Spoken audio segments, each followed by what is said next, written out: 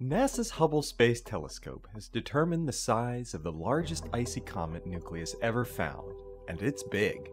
With a diameter of approximately 80 miles across, it's about 50 times larger than typical comets. Its 500 trillion ton mass is 100,000 times greater than the average comet.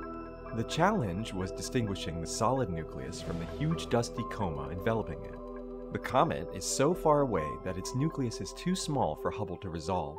Instead, Hubble found a bright spike of light at the nucleus's location. Astronomers made a computer model of the surrounding coma and adjusted it to fit the Hubble images.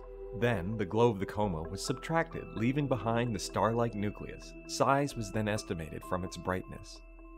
The behemoth comet is barreling this way at 22,000 miles per hour, but don't worry, it won't get any closer than roughly 1 billion miles away from the Sun, slightly farther out than Saturn.